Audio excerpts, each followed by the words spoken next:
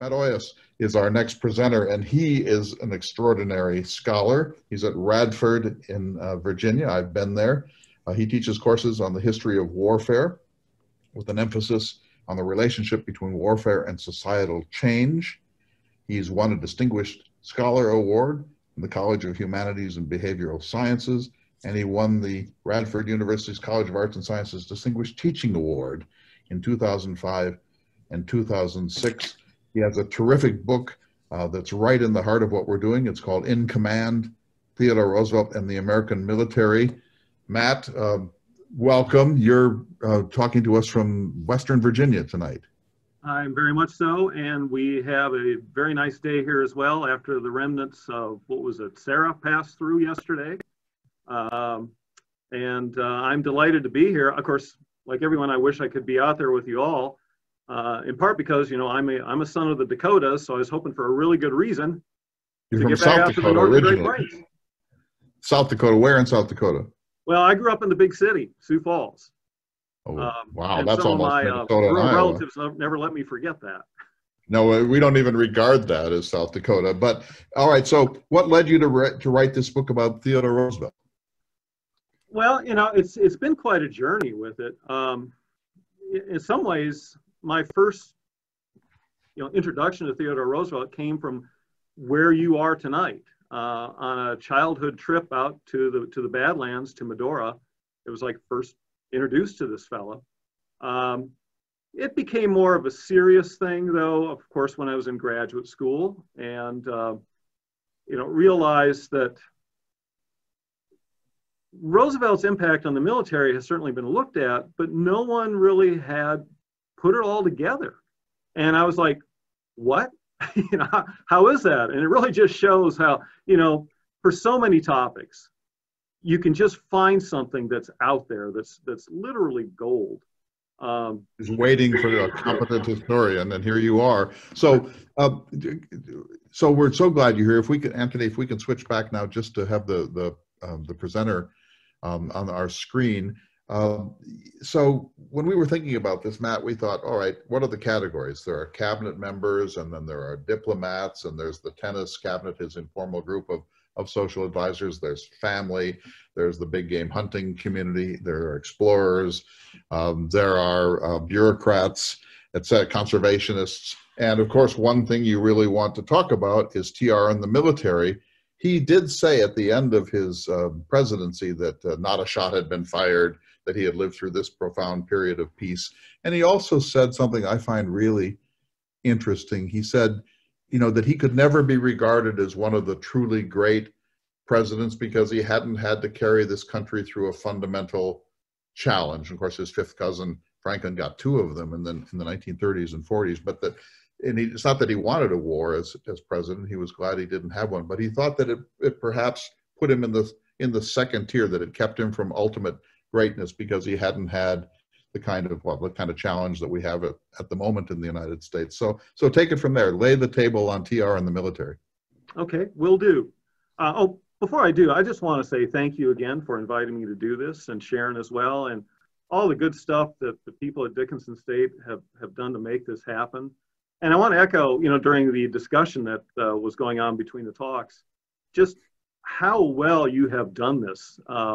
You've made this warm and inviting, and even though we have to be so far apart, I mean, I've really felt connected here. So tip of the hat. I just hope I can do half as well with what we're having to do in the classroom as your esteemed president was talking about as well. Do I have control to share the screen? Because I have a PowerPoint I would like to put up while I give some remarks. Anthony will help you out. You do have control, Matt. You Okay. should be able to do that. Excellent. All right, should be coming on now. Here we are. All right, very good. Well, I want to first start big, kind of start with the top end of the funnel here and narrow things down. So first, what I'd like to talk about is Roosevelt's strategic, oops, got a little click happy there.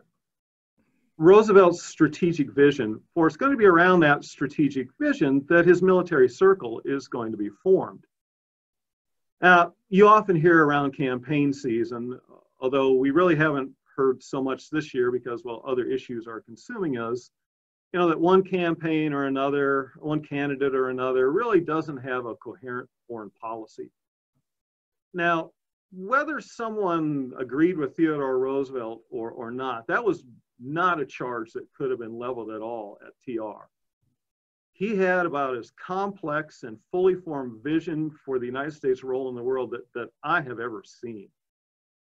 His vision encompassed diplomatic, military, economic, and cultural goals. Roosevelt wanted the United States, just give a little overview, of course, with its growing economic might, to assume a place in the front rank of powers. And according to the standards of the day, that would include gaining and maintaining overseas territories for economic, diplomatic, and military position. It would involve creating military bases to project power and protect sea lanes. It would involve connecting the oceans with the Panama Canal. It would involve reorganizing the Army. It would involve building a great battleship Navy. I mean, they're all of one piece. And of course, on the Navy side, Roosevelt, after all, had been espousing sea power theory since the 1880s, even before Alfred Thayer Mahan had published his famous book on the topic in 1890.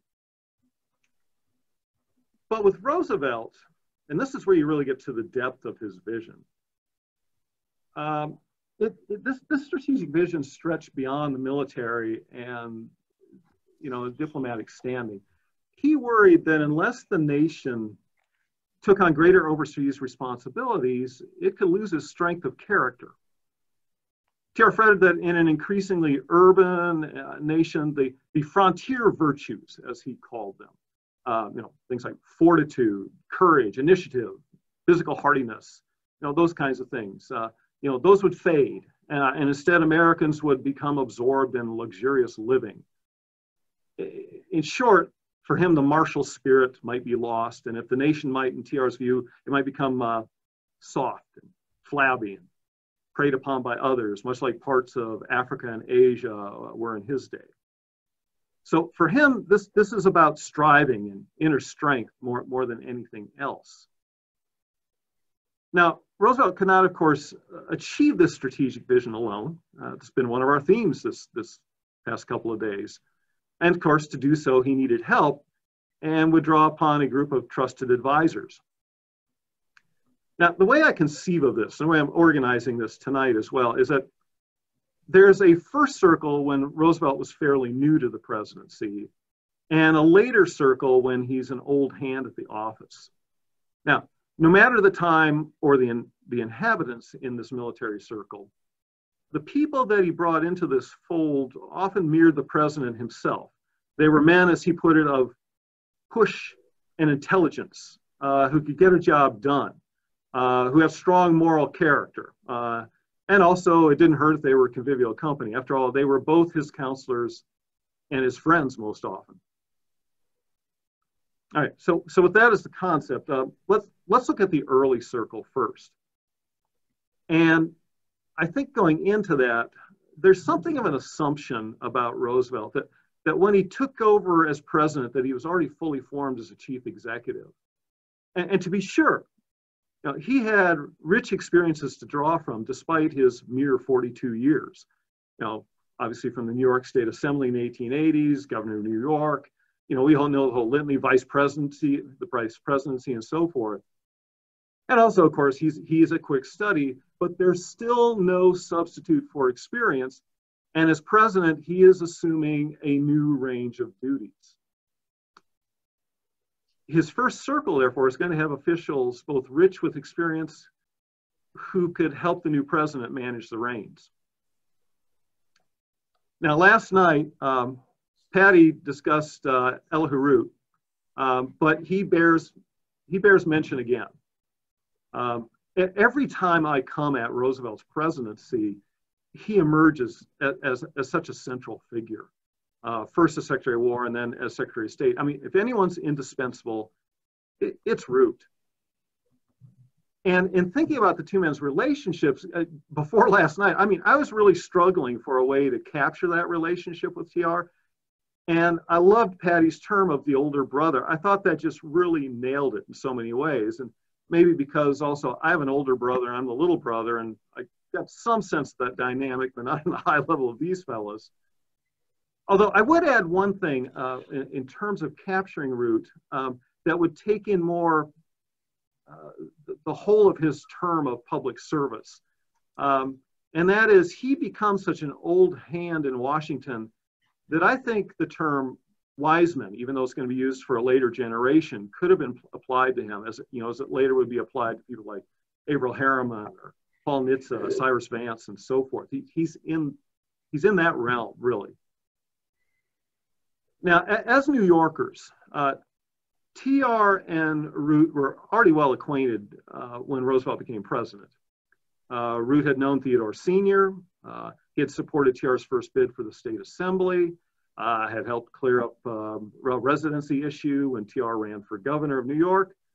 He was essentially TR's chief counselor. And when Root announced his desire to step down as Secretary of War, TR lamented that no one can quite fill his place. Root's more conservative inclinations helped to temper TR's stronger impulses. And as Patty said, he could speak hard truths to TR, certainly more than his successor at the War Department, William Howard Taft, was able to do. Roosevelt said Taft was too much like him to give as good advice as Root. Well, actually, I misspoke there, because actually Edith, who said that, and Roosevelt adopted her judgment. She's such a keen judge of character there. Root was an intense worker. He demanded excellence, and thereby he got things done. And when in work mode, he was completely focused and came off as cold and aloof at times. And even his wife thought that about him too. But of course, as was mentioned last night, Root's sense of humor bounced off his intensity, and like a big brother, he liked to tease TR. And you know, so often you see photos of like this of Root that I have up on screen right now. But I think, and I love this photo that someone colorized of Root later on with Kelvin Coolidge, because it does capture that side of Root very well, I think. And of course, you know, I think as Patty mentioned too, there are endless examples of Root's humor that he often handwrote in the margins of messages to the president. And, you know, that was one of the sheer delights of doing research in his papers at the Library of Congress, you know, sitting there in the manuscript reading room and getting these moments of levity that sometimes, you know, other researchers are looking at you and it's like, well, what is this person laughing at? You know, for example, just one here, Roosevelt was famous for his really long annual messages to Congress. And, you know, the various secretaries had to review these things before they went out, and they contributed their portions to them as well. And Root once teased him, you know, on into the presidency for once only producing 63 pages. And he wrote back, your mental powers are failing. A really active president would have more than 63 pages. It's a perfect example of his digs. Now, of course, Root is inherited from McKinley, but as TR Secretary of War, the able Root was trusted to take on the hard issues. And early in TR's presidency, he had to handle really two hot button issues within the military. First, the drive to create an Army General Staff, and then, even more explosively, the charges of American atrocities in the Philippines. Yeah, in both, Root had to deal with the commanding general of the Army, Nelson Appleton Miles, who had his own ideas and by this time did not care much for Theodore Roosevelt. Miles had distinguished himself during the Civil War and was well known for his actions on the frontier after that conflict. He had gigantic political ambitions of his own and viewed TR as an upstart who had gained fame for essentially 2 battles in a short war, nothing to compare to the cauldron of the Civil War. Now, the General Staff was the capstone of efforts to reorganize the Army after the war with Spain. And Root, of course, had led the charge on that effort and give it a body with drawing up war plans to avoid some of the issues, of course, that occurred with the mobilization during the war with Spain. Miles put all of his weight against it, as the proposal would have eliminated his position. He would testify before Congress that a general staff ran counter to American military tradition, that it smacked too much of German militarism, or he used Prussian militarism too at times. The bill failed, and to get a second attempt through, Root revised the bill and and adroitly maneuvered among various political constituencies. And he also sent Miles far away from Washington on an inspection tour of the Philippines. The move with Miles may have helped to get the General Staff Bill through, but brought another complication when Miles, doing the honorable thing, but also determined to embarrass the administration at the same time, came back with charges of American atrocities in the Philippines as troops sought to subdue resistance against US rule. Troops were accused of burning villages, summer executions, tortures, a whole range of horrific things. Now, TR and Root worried that such charges would undermine public support for American imperialism. Root shouldered the burden of crafting the administration defense. He's really going to carry the water here. Hearings were held, and some officers were court-martialed. Inquiries were launched. They publicly condemned torture, deeming it unacceptable, but they also publicly played down what had happened. Both TR and Root said that the treachery of the foe had provoked soldiers and that some of the torture methods were actually rather mild. Well, the water cure is not mild. The charges did tarnish Root's record. It's probably one big blemish on it. But his efforts tamped down the controversy. He remained a Secretary of War despite calls for his resignation. And the American colonial presence in the Philippines, of course, remained. So, I mean, given his abilities across a whole range of matters, but to handle such difficult things as this, it's no wonder that TR wanted him back as Secretary of State after Root took a break from the cabinet for a time in 1904. All right, let's now turn to the Navy side. Of course, that's so close to TR's heart. And early in his presidency, Roosevelt's also going to have a trusted, experienced team that he could rely upon. Now, for the Navy, he did not need someone quite like Root because, of course, he'd been Assistant Secretary of the Navy, but he put in place two men who combined brought a considerable skill set to the Navy Department. So as soon as he could, TR swapped his old boss from the Navy Department, John D. Long, for someone more like himself. And that someone more like himself is going to be this guy. Oops, I forgot to show you the slide on the war in the Philippines. That's what happens when the speaker runs it themselves. As you can see there, of course, the troops are fighting. Some of the editorial cartoons regarding American atrocities. Root, of course, mounting his defense. But this is the guy I was talking about with the Navy. William Henry Moody. And Moody's going to commend himself in a number of ways to Roosevelt. He was a Harvard man. He had graduated the very year that TR entered Harvard. He had studied history, so they both liked that discipline.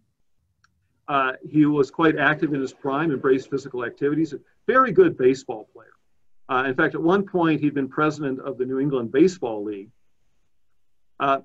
He was in his 40s, like Theodore Roosevelt, and when we came in, he was the youngest member of the cabinet. He's also known for his straightforward talk and exuberance, and both in terms of his manner and physique, it was said he bore a striking resemblance to TR. People thought they could have been members of the same family, in fact. Now, he's useful to TR, in part because he's from Massachusetts, the same state Long had come from, so you keep a Massachusetts voice in the cabinet.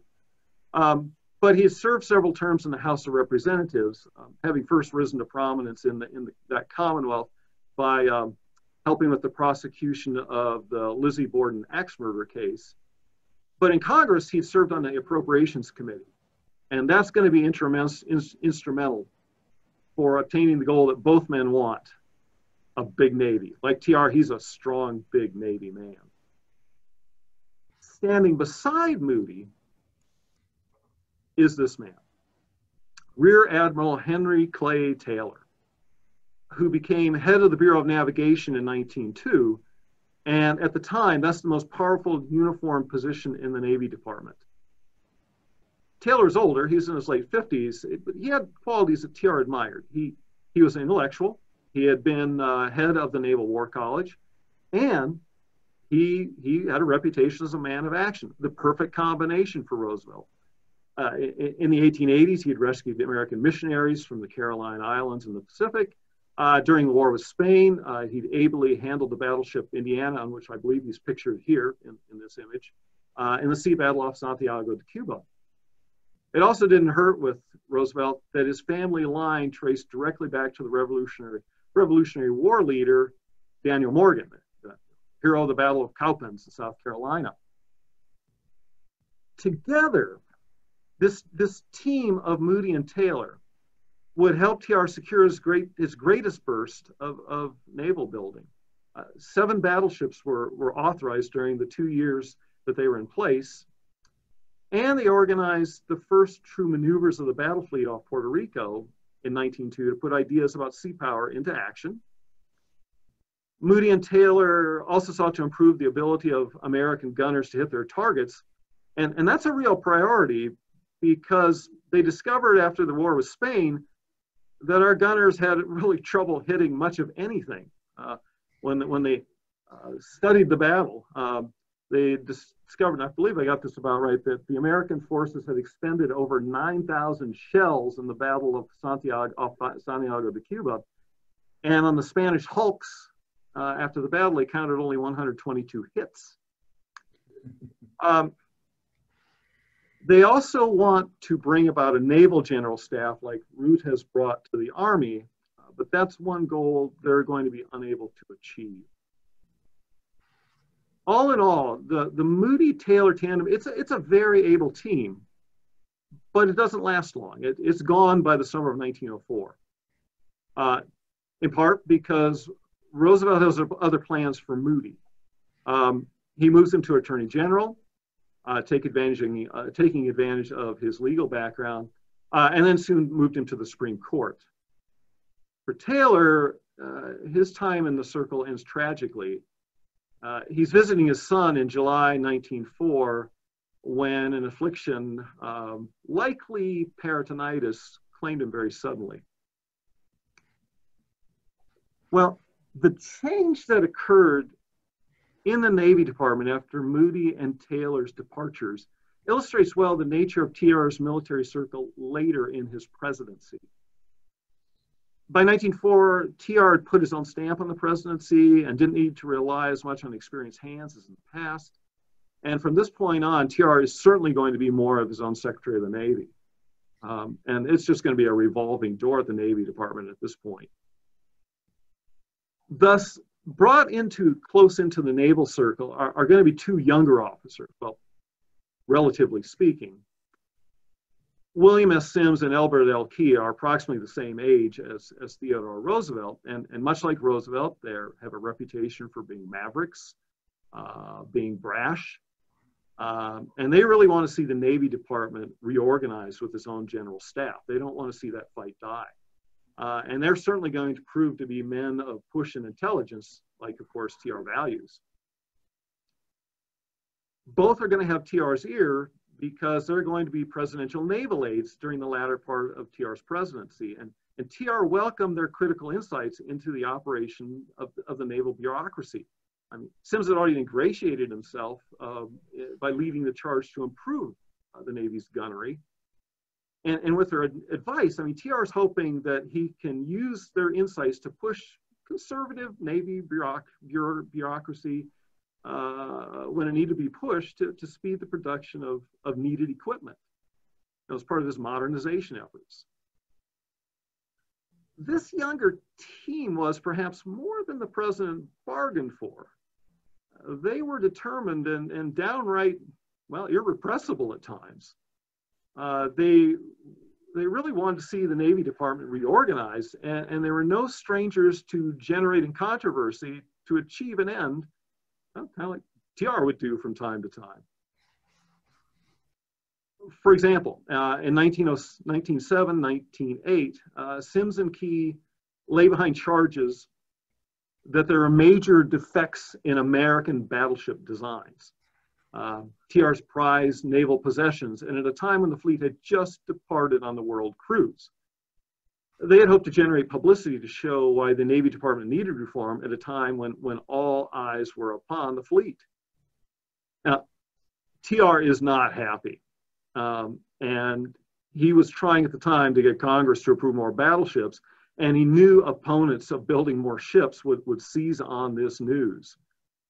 And you really see him, I guess, in this case, acting like the dad here. He takes charge of the situation. He did recognize that there was some merit to Sims and Key's charges of defects, so he keeps them on. He did threaten them with charges of insubordination, but he shortens their leash, and then he tries to tamp down negative publicity.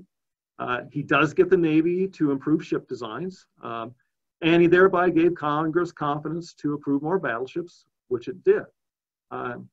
In some ways, it's a really masterful performance of TR. You see him thinking strategically at so many different levels on how to make things happen. And this is a case of him dealing with something that's proven explosive towards one of his major policies. And he really navigates himself through it very, very well. To balance Sims and Key, and we always see this with TR now too, there's always kind of a balance here, whether it's like between him and Root, or in this case, within his new naval circle, between Sims and Key and another man. He's going to turn to another career officer who'd been a naval aide, but who has a special in with the president. That's William S. Cowles, his brother-in-law. Cowles was married to TR's elder sister, Anna. And of course, Roosevelt famously consulted Anna on major decisions at her home in Washington, the so-called other White House, and would take advantage of Cowles' advice as well. And by the way, when he'd visit the house too, he'd take advantage of the time to play with their young son, Sheffield. He'd play bear with him on occasion as well.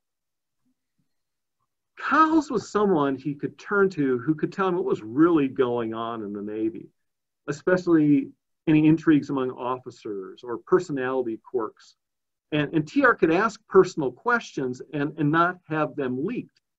For example, at one time, he asked about a particular admiral, and he asked, using his word, if the man was a lunatic for some off-base advice that he had given. And Cowles replied rather diplomatically that the officer in question was known more for his handling of ships than his intellect. Cowles was not just good for such information. He was also older than Sims and Key and provided TR with cooler, more conservative views to bounce off their reformer instincts. With Cowles, however, there were times when the relationship grew complicated. TR was commander-in-chief, Cowles a Navy officer, and TR needed to avoid the appearance of conflict of interest. He wanted to make sure that he could not be charged with favoring a family member and was put in the uncomfortable position of having to step back from time to time. For example, one time Cowles is in command of the battleship Missouri. There's a collision with another ship, which can be deadly to a naval career. TR has to step back and let the Naval Board of Inquiry do its work. Later, there was an explosion aboard the Missouri that killed several sailors. Again, TR steps back, and in this case, Cowles was commended for his actions in saving the ship. Well, time's a ticking, so I want to get to the final figure here.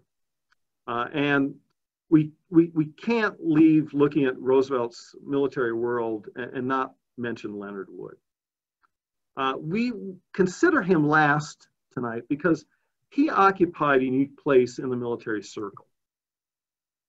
If TR maintained a degree of circumspection for a family member like Cowles, he made little attempt to hide his favoritism for Wood, who was almost a member of the family. The Wood-Roosevelt relationship was special. I mean, it made both men's careers. Wood had been the first commander of the Rough Riders, and the experience in the War with Spain allowed him to rocket up the Army ranks. He jumped from the permanent rank of captain to brigadier general in almost one fell swoop. And TR and Wood were linked in so many ways. They both embraced strenuous activity. They wanted to advance the new American empire. They believed in active citizenship and the benefits of military training on character. But they also just enjoyed each other's company and were playmates, as TR put it. In 1890s Washington, they could be seen as part of a group that enjoyed kicking a football around a spare lot in their free time. TR talked about solemnly kicking this football around. And then during the White House years, they enjoyed this practice of kind of bow sword fighting, really, known as single stick. And they put on padded clothing. And this illustration really doesn't do justice. TR describes putting on many more pads than this. And then they just proceed to whack away at each other. And TR recounts, of course, the many injuries he sustained doing this too. Roosevelt's going to consult Wood on Army matters, especially regarding the new interests, with Wood being Governor General of Cuba early on, and later then when he was posted to the Philippines. But TR held Wood in high regard for more profound reasons than his companionship and military opinions. He put him on a pedestal as the model American turn of the 20th century, and he really esteems him. He esteems his feats of physical endurance and his character. I mean, to him, Wood was a man of, well, that's how you put it, high of heart and clean of life, who had boundless energy and was by nature a soldier of the highest type. TR wanted others to embrace this ideal and had no compunctions about pushing Wood's career ahead despite charges of presidential favoritism. There could, though, be a price to being TR's friend, and their close association would prevent Wood from a top command when the U.S. entered World War I. Wood's connection to TR was poison to Roosevelt's political nemesis, Woodrow Wilson. And if that were not enough, prior to entry into World War I, Roosevelt showed up at the Plattsburgh training camp in 1915, run by Wood to endorse the general's efforts to train public-spirited business people and professionals in case of war. Unfortunately for Wood, TR took the opportunity to disparage Wilson's leadership. And if there had still been any chance, however slim it might have been, of Wood leading the Army during the war, TR's words sank his chances. Well, all in all, whether it was Wood or others, TR's military advisors were capable and astute, and who, along with their boss, joined to make a force more capable of handling the coming challenges of the 20th century. Sometimes they had their own priorities, but they were also companions in whom TR could place a good deal of trust and responsibility. American military capabilities later in the century owed much to their work at the start of the century. Well, at this point, I fear I've gone on too long, so I really want to turn things back over to you, Clay, so we can maybe dig in on a few of these things and get a conversation going. First of all, thank you for setting the table. It's terrific. I have a bunch of questions, and I know the audience, our participants around the country do too. So again, chat in your questions, and our staff member Kelly will be sending them on to me. Let me start with this. First, an easy one. Why did Root win the Nobel Peace Prize? Well, you know, Root is a fellow who is interested in avoiding war. And so he's going to lead efforts for international arbitration, for peaceful ways of achieving comity among nations. And, you know, he's certainly going to distinguish himself with that, particularly after he leaves his position in the cabinet when Roosevelt's presidency ends. So again, for arbitration. Yeah, he's a fellow who, you know, embraces that particular movement. And, you know, Roosevelt is, if I recall right, he's actually, you know, the nominal president of an arbitration league, although he says, you know, we don't want to let that be a substitute for being prepared. He still says the best guarantee of peace is, of course, a ready Navy and a trained Army. So Sharon asked a question. It's a really good one. You talked about these niches that haven't been filled for biographers and historians, and you filled one so admirably with your book. There isn't really a good biography of Root. What do you recommend? There isn't. And in fact, I've actually contemplating doing that. You know, probably the one biography that's kind of much good. They're really rather dated. 54, I think, was the last one. That's a long time. Yeah, and you know, every generation brings us new insights. Just to give you a preview, I mean, I have toyed with that idea, but Right now, what I'm working on is something, and this is why this fit in so perfectly for me, because it's right along the lines that I'm thinking. I've been working on research on Roosevelt's lieutenants, kind of a tentative title here. I'm not sure that's where it would end up. And looking at the dynamics between Roosevelt and these individuals, but really to give them more credit here.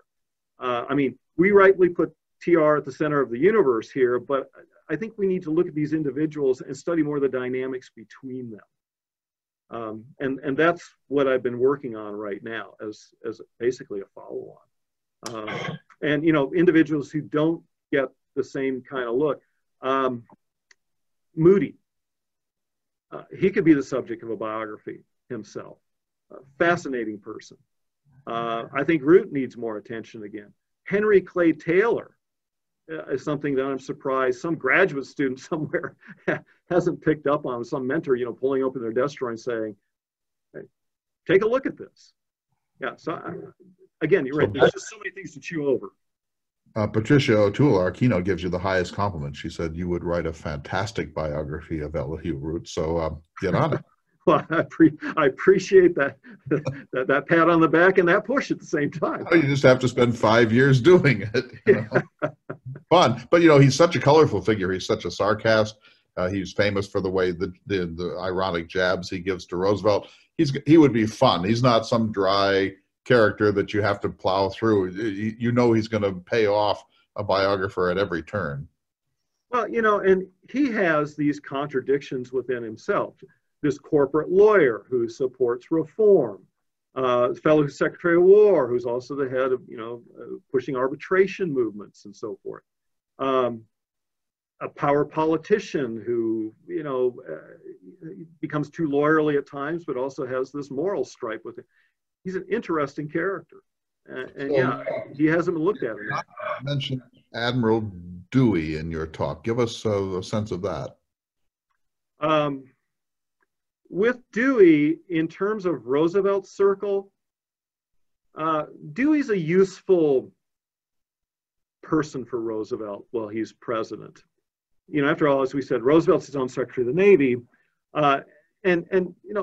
Basically Dewey is all but retired. He's the head of the General Board of the Navy, which gives advice to the Secretary of the Navy, nowhere near a general staff. And it was said that he often began to sleep through those meetings. So as Admiral of the Navy, he's certainly someone that Roosevelt can summon up. They do bring him back for active duty during those maneuvers off Puerto Rico to take place in 1902 as part of those first fleet maneuvers. And of course, that very much came in handy having someone of his stature, the Admiral of the Navy, when the crisis over Venezuela erupted with Germany. But you don't see Roosevelt consulting him that much. He's seen as too conservative, someone who's not really going to be pushing reform much within the Navy Department. And I might add too, the same with Mahan. By this point, Roosevelt finds him as someone somewhat useful to refer to, but he's like, I know almost sea power better than you. You just got all the publicity here, so we're going to use that. So there's more distance between them during his presidency. But of course, Dewey plays a key role in the romance of Roosevelt in Cuba. As Assistant Secretary of the Navy, he sent the famous telegram to Dewey about bottling up the Spanish fleet in Manila Bay. Right.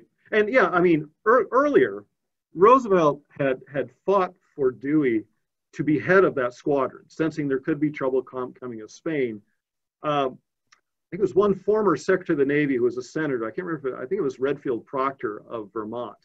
Had really been lobbying for this fellow named John Adams Howell, but Roosevelt's like, no, he doesn't have the fighting temperament. And Dewey had really impressed him during a crisis with Chile, or earlier in the 1890s when some American sailors had gotten into trouble in Valparaiso, and Dewey had coaled up his ship without orders, ready to go at a moment's notice. And that's the kind of guy TR wanted. So yeah, in the 1890s, he's a fighter, and that's what TR wants.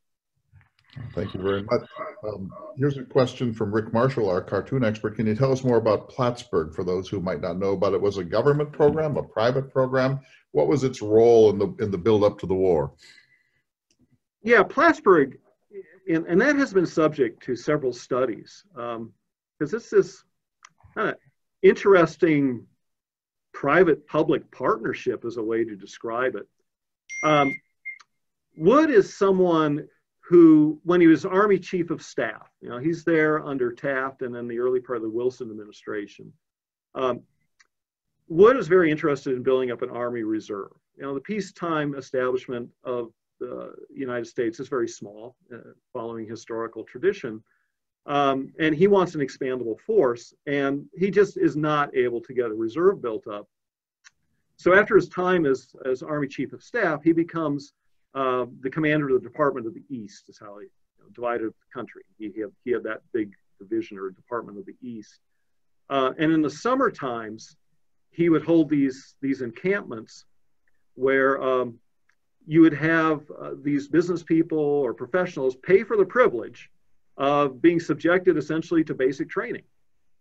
And they did a little bit in 1914, and then at 1915 they expanded it. 1916 they expanded it even more, and it's of course not at Plattsburgh. The idea is called that, but there's a sprinkling of these camps across the country by then. And then of course by 1917, well, the United States has entered the war, so those camps end. But they do become ultimately the basis for ROTC programs across the country. Thank you. I want to do a shout out to Jeremy Johnston from Cody, Wyoming, a dear friend of ours. He's hosted us. And by the way, Jeremy, we still want that saddle, but let that go for the moment. Jeremy's question for you, Matt, is how would you characterize TR's relationship with F.E. Warren, who played a key role in the Senate regarding military affairs? It's a good relationship. That's a great question. Warren is going to be someone who's instrumental in pushing forward something TR really wants to do. It's always been close to his heart as a civil service reformer. Promotion by merit, right? For him, character is most important, whether it's in civilian government jobs or in military positions. And he never gets promotion by merit pushed through. It's still done strictly by seniority up to the ranks of colonel. But Warren is someone who supports that in part because, well, his son-in-law is John J. Pershing. And Roosevelt, of course, attends their wedding. It's one of the big events in Washington. And Pershing is going to be one of those fellows who Roosevelt will elevate from the permanent rank of captain. They had all these temporary ranks at the time, but his permanent rank was captain. And of course, Roosevelt can move him up to brigadier general. And Warren will certainly help make sure that one is delivered. But there's others subsequent to that. And this has gotten controversial, even though Wood was moved up in his turn as major general from brigadier in 1903. Now everyone's looking for favoritism. The Pershing nomination, brings that about. But then it's really hard to push them through after that. And Warren is instrumental for keeping, some progress going there. So, if you can't get a promotion by merit system, this is the next best thing that TR is turning to. Thank you. Back to Mary Kay Stronach, who asks, can you elaborate on Leonard Wood's role in the Philippines? Yeah, Wood is going to be sent out there to take up the post basically as the governor of Mindanao. And there is where, even though they officially declare the Philippine resistance against American rule to be ended by July 4th, 1902, as we know, these things don't wrap up quickly. It is not, to quote someone else, mission accomplished. And particularly with the Moro people, and Islamic people in Mindanao, that struggle keeps going. And Wood is going to use pacification tactics. He's going to apply some of his experiences that he also used governing as Governor General of Cuba. And there's going to be controversy because there's a major massacre that occurs, I'm going to get this name wrong now, the Bujalo volcano. And for Wood's career, it's fortunate that the Philippines is far away, and that press coverage, especially in Mindanao, was not then what it is now. It's another case where, again, the charges of American atrocities, which they thought they had tamped down, have risen back up again.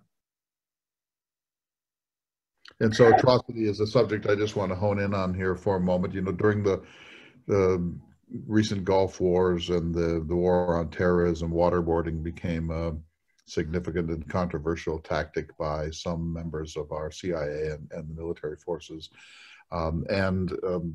Often it was said that waterboarding has a long pedigree, but that it was first used in American history during the war in the Philippines. Can you talk a little bit about that?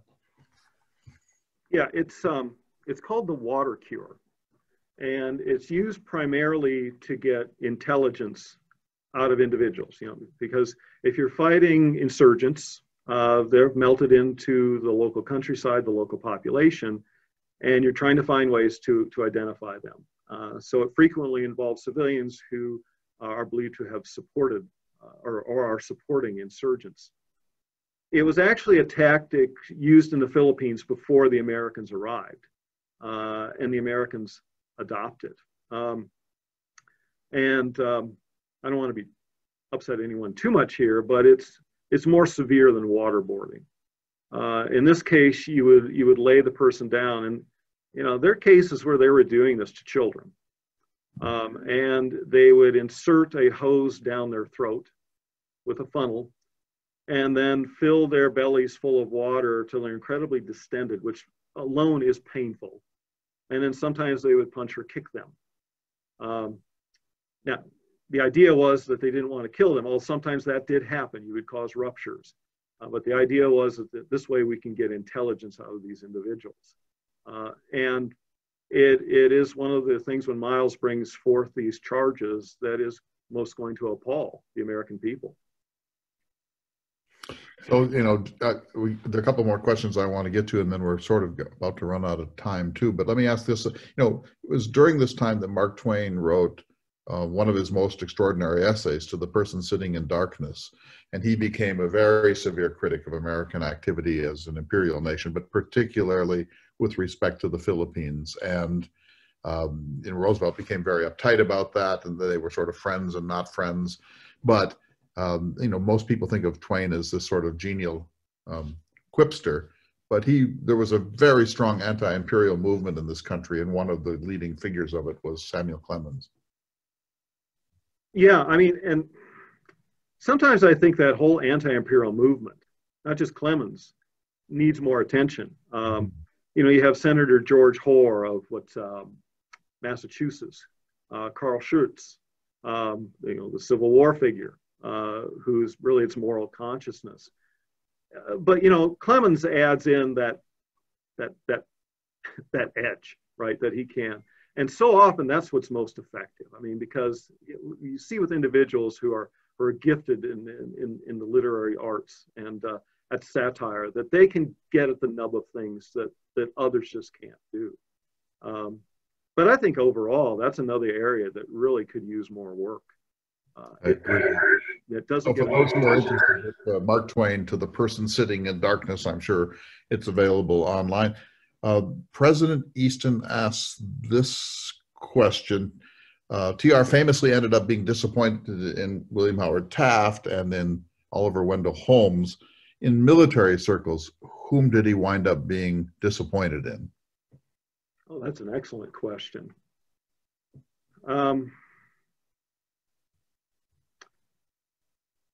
In military circles,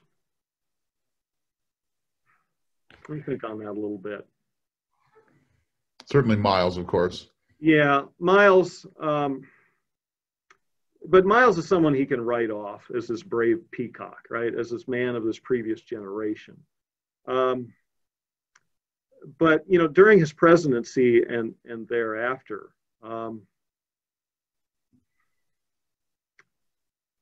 you know, I might come back to Mahan in some ways. Really? He just kind of considers him an irritant. by the time he's president, especially when Mahan comes out at the very time they're switching the type of battleship from the kind that would sail in the Great White Fleet, this kind of mixed caliber type, to the the ones we're familiar with from World War II, the dreadnought style, right? The all big gun battleship. And Mahan, weighs in and says, no, he's stuck in the past. We need to have a new settled type, like the ship of the line was, the 74 gunner back in the great age of sail. And that's the last thing Roosevelt wants out there. And he realizes this guy is just severely out of touch. And he really distances himself from them. Only citing him after that when he needs to cite sea power, or when he needs him as like a member of a board or something like that to attract some name power to it. But yeah, he starts lecturing Mahan as well about how he got this wrong. And it's kind of interesting where you go from where he's patting Mahan on the back in the 1890s, right? You go get the word out there to like basically rein it in because you're just wrong. And it's kind of where the pupil has now become the professor. Let me ask a couple of kind of easy questions, and Sharon, I think we're close, right? Okay. So here's a question that's kind of fun. I hope you have an answer to it. TR was very much on the strenuous life for the military, and he wanted them to do a 50-mile march. And then there was the question of a 100-mile horseback ride. And there was a lot of pushback, like, oh, who is this guy telling us what strenuous life is? And so then TR did the horseback ride, and it's kind of a fascinating story. Yeah, it is. There was pushback because the Navy had the Navy officers, because he's trying to raise physical fitness standards, as you said. They had to walk 50 miles in 3 days. And then Army officers had to do a forced march over 90 miles in 3 days. And that involved, being on a mount, but also then leading the mount at a trot. And yeah, there's a lot of pushback, especially from the naval officers. Yeah, after all, they're on ships, right? What do we need this for? The first time they did it, there's a run on shoes in Washington from all these staff officers in the Navy Department. Guys are complaining about blisters and losing toenails and so forth. Roosevelt's worried late in his presidency that this is going to go away, right? Because it's just based on an executive order and the pressure is building. And he thinks Taft will probably keep it in place, but he's not certain. And he just, I think it's a last hurrah, because this is in January 1909. He's like, well, I'm going to do it, and I'm going to do it in one day. And so now they did arrange teams of horses so that you didn't exhaust the poor animals. But they leave White House before dawn. It's the early hours of the morning. It's a small team. It's the personal physician of the president, his military aide Archie Butt, and I think one other person besides Roosevelt. And they ride to Warrenton, Virginia, about 45 miles away. They get there around noontime, so they have lunch, and then of course TR starts politicking as well. And then they have to return, and there is a blizzard that hits them on the way back. It'd been a beautiful day on the way out, but you all know up there in North Dakota how these things can come rushing in. And so they come back in this tremendous storm, and they get back to the White House about 8 or 9 of the clock, and Roosevelt gets off the horse and repeatedly says, it was like taking candy from a baby. Has a little hot tea, warms himself up. Yeah, probably reads a book or two, right? Goes to bed. It's a great story, but he had the right stuff. Whatever else you say about TR, he had the right stuff. And then when John Kennedy became president, he found TR's letter about the 50-mile hikes. He instituted it. It became a national craze. And his brother Robert Kennedy walked 50 miles in a single day in loafers from the White House to Camp David. And it became a huge Life magazine thing. And there were 50-mile hikes all over this country based on Kennedy's discovery of a TR document about the 50-mile hike. I wish we could do one with you tomorrow around Medora. We would do it. I've done it. We did it. When I found out about this, we did it in about 8 years ago, and we were 4 of us, and 3 of us finished, and we buried the 4th somewhere at mile 22. So last question, it's a big one, and I know we don't have time for it, but So TR wins the Nobel Peace Prize, first president to do so. You talked at the beginning, your first remarks were about his strategic, comprehensive capacity to see the world's dynamics. And here's a really interesting case of it. Not only does he boldly call for America to play a role in arbitrating this conflict at a time when most of the world thought the United States was not nearly ready for such boldness, but he also kind of bullied the two sides into working it out. I mean, he understood, and he said that if the war went on, not only would it really alter the balance of power in a dangerous way, but it probably would bring about the moment when the United States would have a reckoning with Japan. And so, I mean, you're seeing here an extraordinary geopolitical thinker, right? Absolutely. I don't know that I can add much to that, Clay, because I mean, he is thinking at different levels here. In terms of achieving a balance in Northeast Asia that is going to best fit American interests and avoid that reckoning with Japan that he does see coming, even though Japan, of course, had been somewhat of a protege of the United States until that point in time.